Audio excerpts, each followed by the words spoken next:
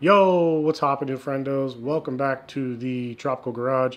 My name's Troy, and today we're going to be doing a frog room tour video.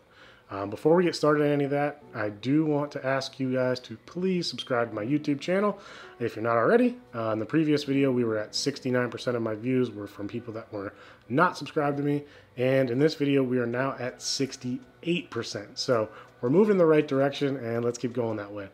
Also, yeah, it's free, and your friends shouldn't make fun of you, but they might. I promise everything's going to be okay if you subscribe. Like, nothing bad's going to happen to your computer or your phone or your TV or whatever you're watching me on.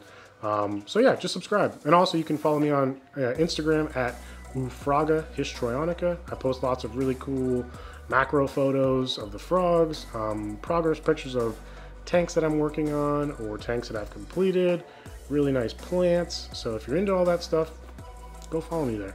And yeah, getting into the video, this is the first frog room tour that I've done on the channel where this garage, frog room, whatever you want to call it, is finally completed. So without further ado, I'm not going to talk too long. This is a longer video, so I know you guys get annoyed and bored with me talking, so I'm just going to get straight into it. Enjoy the video. Alright, before I get started on the frog room tour, I do want to apologize for the fan noise. I tried to film without the fans, and the tanks got too condensated. So I figured you guys would rather appreciate the clearer glass than a clearer voice or clearer audio, because my tanks are cooler than my voice. If you disagree, you're dumb. Alright, let's get started. So we'll start over here. This is the rack that none of you guys have really seen in the frog room tour, but I have had both of these tanks in montages. So we'll do the bottom row first. And this is a 44 by 17 by 24. It houses 10 Phyllobates terribilis mint, and we've got some pretty cool plants in here. We've got Philodendron El Choco red. I've got Anthurium crystallinum and Monstera siltepecana. Those are all kind of rare-ish orchids. I've got a jewel orchid in Micotes petola, which I was sort of on the fence about using. Just because it's not native to South America or Colombia. I'm sure some of these other plants aren't native to Colombia, but you know, the Micotes petola is not even from South America. So I've got some other orchids in there, some Restrepia, some Pleurothallis, Azutrophian, got some Microgramma, some Margravia, and Peperomia amarginella. I do have a little water feature in this tank, which I'll show you guys here. You can see the water dripping there in the back into this little pond area. It's kind of hard to see. Let me see if I can turn up the brightness a little bit.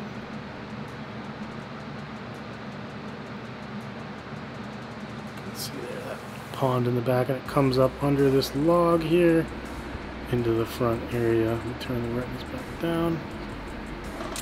We've got the little water feature all along the front here. I'm also terribly sorry about my squeaky chair. Gotta whip out the old WD-40, I guess. So that's that tank, which you guys, I had it on the last tour, but it wasn't completed yet. There is a montage, a little 3-minute video to some music if you guys want to go watch that on the channel. It's pretty cool. But moving on, in this tank, this is a 22 by 17 by 24, and it houses Dendrobates tinctorius vanessa. Pretty standard when it comes to my tinctorius tanks. This one does have quite a few bromeliads. I'm not sure if I'm going to keep all those in there. I'm surprised I actually still have all those bromeliads in there. Normally in the tinctorius tanks, I start out with a bunch of bromeliads to take up space, and then as the vines and everything take over, I do tend to remove them because they don't really use them for breeding or anything. They do hang out in them and use the water supply. But yeah, nothing too special in this tank. There's some Begonia leda, Margravia umbellata, Margravia surinam, Margravia centennici. No, actually, there's no centennici. There's rectiflora. I do have a Begonia blancii mottled in this tank, and some low-growing tropical moss. That's about it. Very simple. There are some. There's also Raphidophora in there. I forget which species though. Moving on to the right of that tank, we have the DENDROBATES tinctorius yellowback tank. This is also a 22 by 17 by 24. I should just say it right now. The smaller tanks are 22 by 17 by 24, and the larger tanks are 44 by 17 by 24. And that's inches for all you Europeaners. Not centimeters. And in this tank, same thing, pretty standard. I've got some driftwood, couple bromeliads. I've got Begonia leda.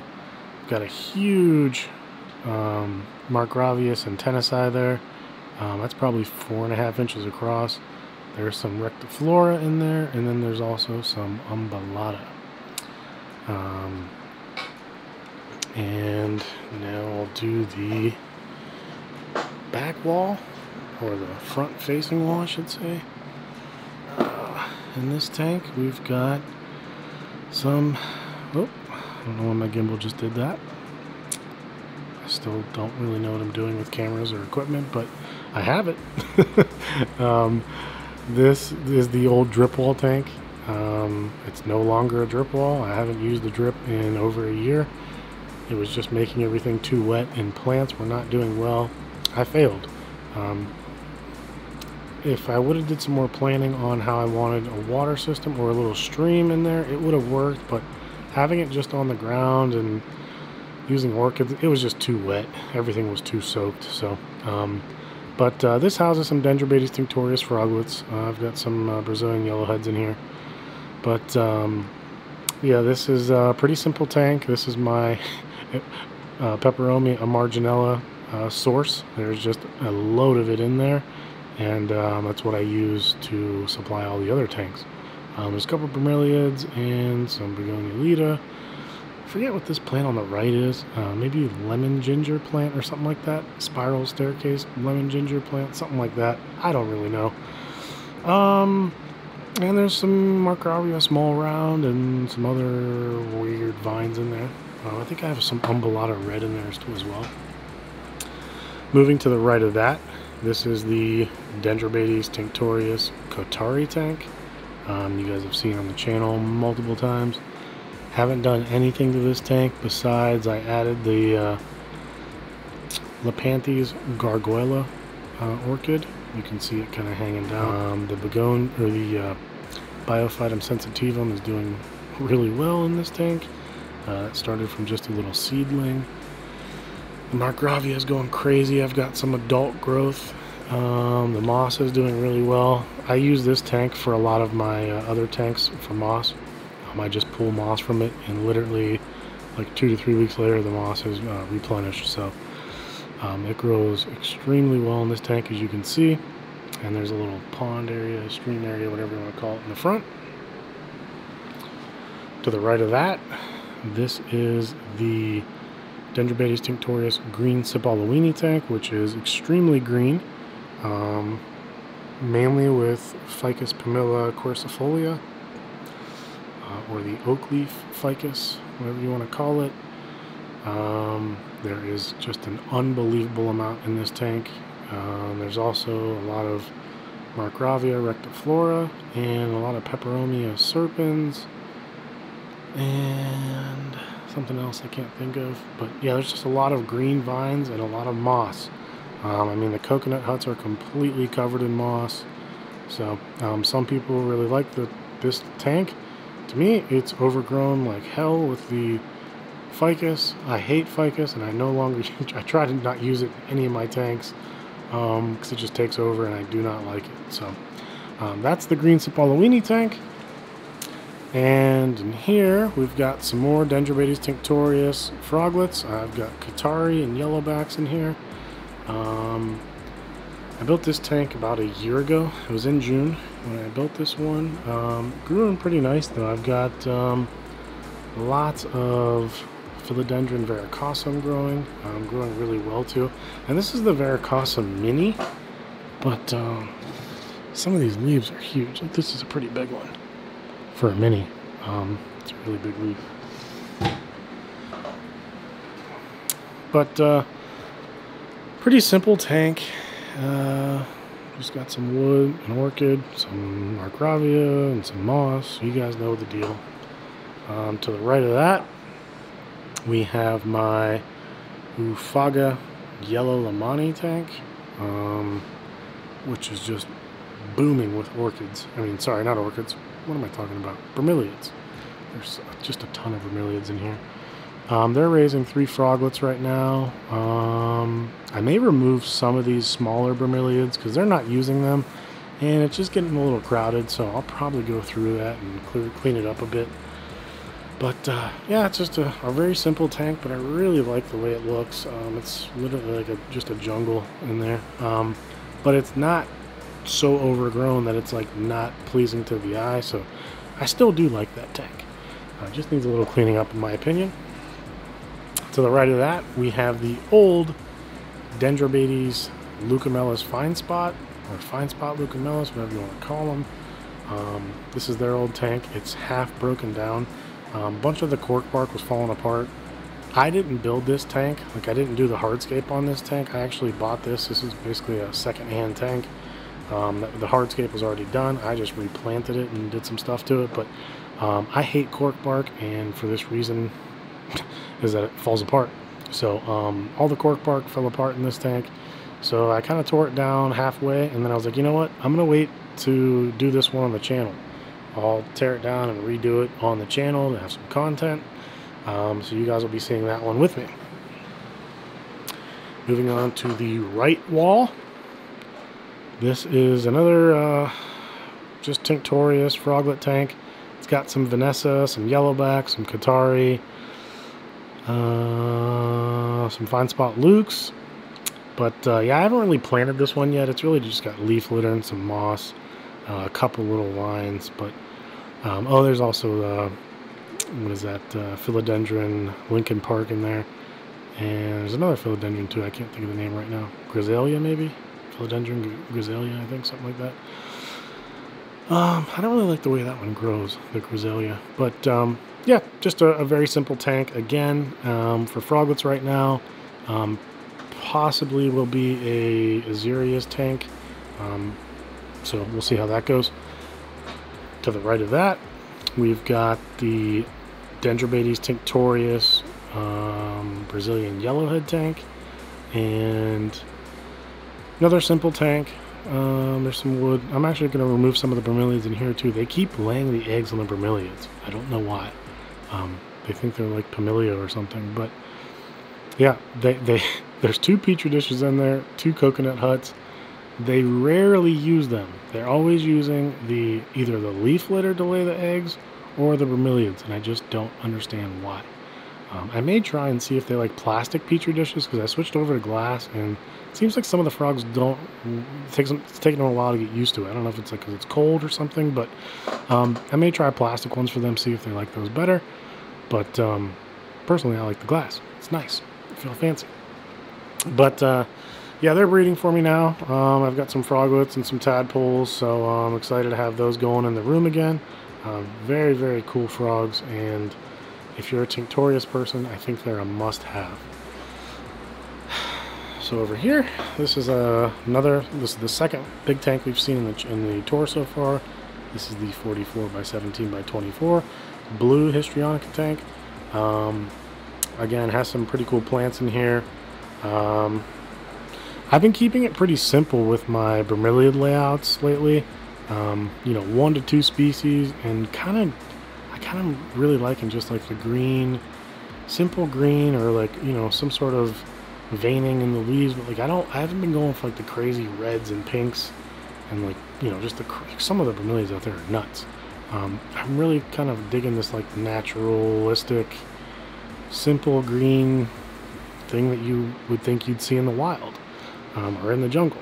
So yeah, there's some cool orchids in this tank. I've got Vresia. The bromeliads I'm using are these are all Vresia fenestralis, and I've got a monolina down there that grew from a seedling, and it's pretty big now.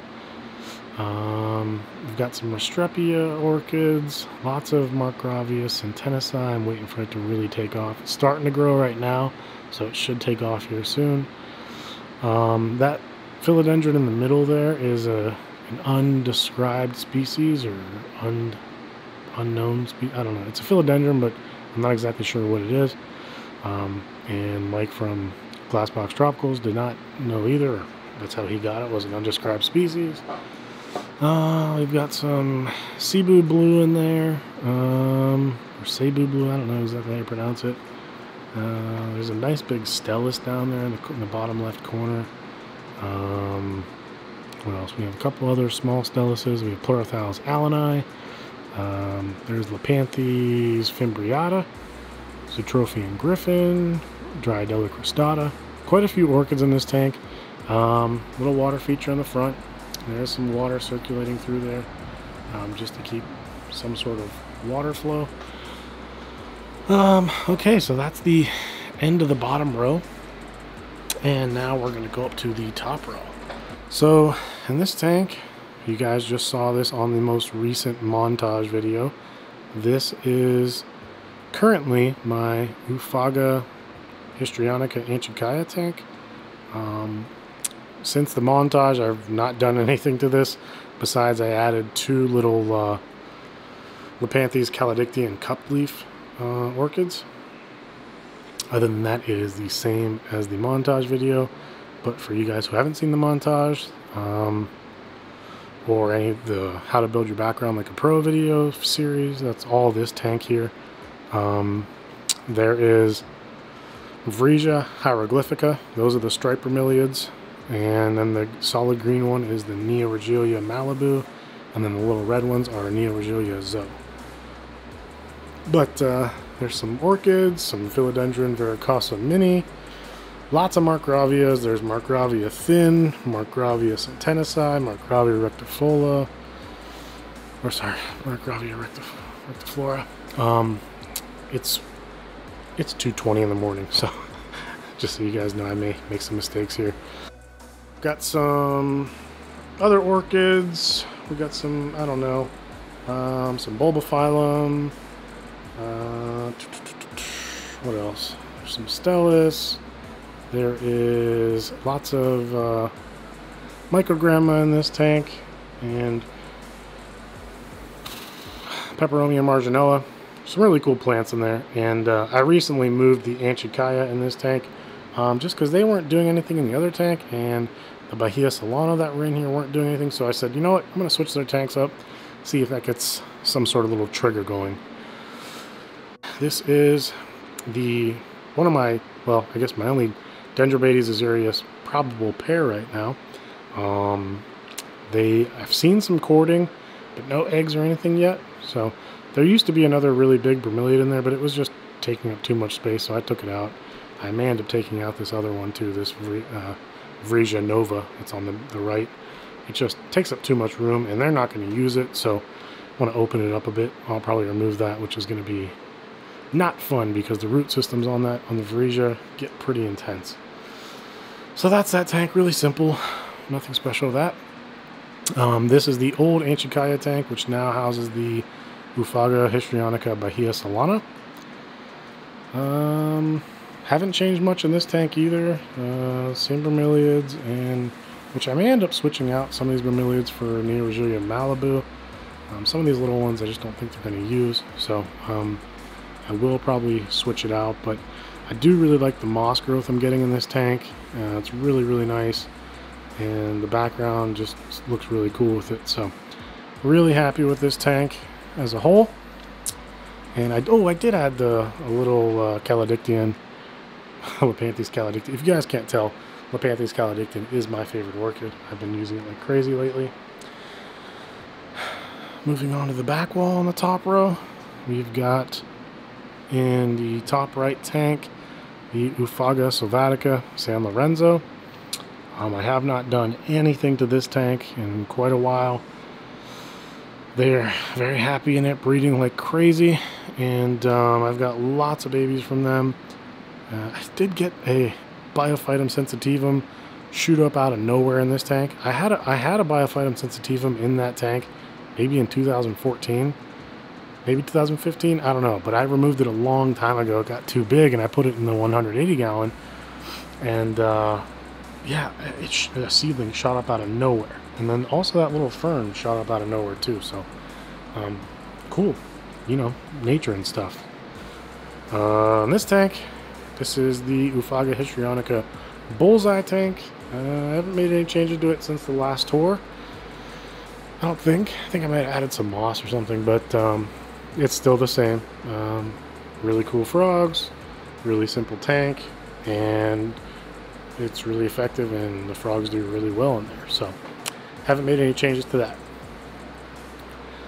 And this tank here, this is the OOPHAGA PUMILIO Bastimentos tank. Same as the Bullseye. Haven't made any changes to it. I've got lots of babies running around in there. Something interesting, my male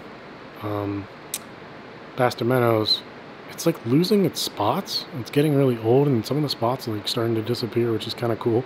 But I got a photo, I'll insert it here. So yeah, their tank's still exactly the same as it was in the last tour.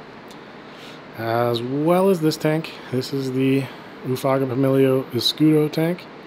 It is identical to how it was. Well, I'm sure there's some growth, but I haven't made any changes to it since the last tour.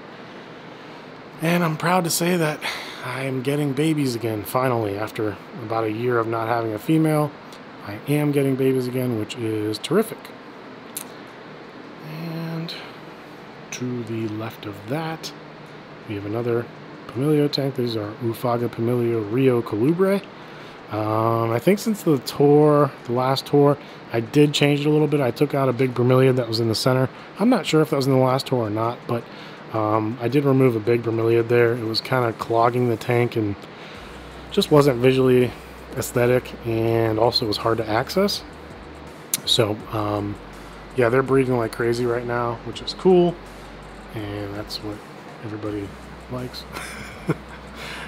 Here we've got another Pumilio tank, OOPHAGA Pumilio Unknown Locale Bastimentos, which these are a crowd favorite. People love these frogs. I cannot seem to hold on to them, and people line up, basically are messaging me to get in line because they want them. They're really, really cool Bastimentos. I think they're cooler than Red Frog Beach.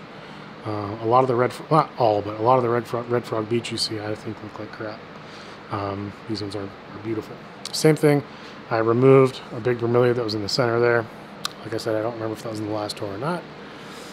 And over here, this is on the right, the OOPHAGA Pumilio Solarte tank. I have not made any changes to that since the last tour, I don't believe. But I'm really happy with this tank. Lots of moss growth. Markravia is going kind of wild in it, up there in the top right corner. They're breeding very well in that tank, so yeah, they took a little while to get back on track after the move coming out here last year, but you know, they're cranking them out. I seem to get about 3 to 4 every 3 to 4 months, so that's really good for Pumilio. Well, for just a 1.1. In this tank, this is another DENDROBATES tinctorius, just froglet tank right now. Nothing special to this tank. It's still growing in. The moss is starting to grow a bit on the hygrolon. The Markravia is starting to really creep up the sides there. I need to kind of cut and split it so it'll grow better. Or grow, I guess, send out more runners. But should be a really cool tank when that's all grown in. And this is the tank that I built on the channel in April. It's the last 44 by 17 by 24. This is what houses the fine spot leucomelas right now. they hadn't bred in their old tank for a while, you know, a few months, and then I threw them in this tank and they started breeding like crazy. So I'm getting like, you know, 5 to 7 eggs every 5 to 7 days. So I don't know if I'm going to keep them in there and just, I may, this is a bigger tank, see how they do in a group. You know, maybe like 1.4 or 2.5 or something like that. I don't know. I don't know how LEUCOMELAS go. If they need, I know PUMILIO you want low males and high females, but I don't remember. I know in Tinks you want more males, but we'll see. I don't know. I'm going to try some groups. I got some froglets I may hold back and, you know, get a little group in this tank because they do like the water feature and they've been calling like crazy. So it might be a nice little display tank. You know, I've got the TERRARIUM below them who have a similar call, and then I may have the LEUCOMELAS, you know, up here, which is pretty cool. But this tank is definitely one of my favorites as a whole. It's got some really, really awesome plants in there. Some really cool philodendrons, some really cool orchids, and the moss growth is really cool. And I think the water feature was really successful in this one. There's the little pond area, and it does run back to like a little stream here. You can kind of see the little like curved shaped stream, and that whole drip spot. I think it just works really well. Really pleased with this tank as a whole. So yeah, definitely one of my favorites. So I'm very happy with this. I'm very happy with the Frogroom. Now I can just kind of sit back and enjoy. I've got that LEUCOMELAS tank to redo, and you know, I'm sure I'm going to find some other stuff to do. Make some more videos, make some more content, make some more tanks. I do want to do like a really cool tree frog tank, like a wet chamber, rain chamber, dry chamber, all in one type of thing. Really cool, like ecosystem. I want to do that.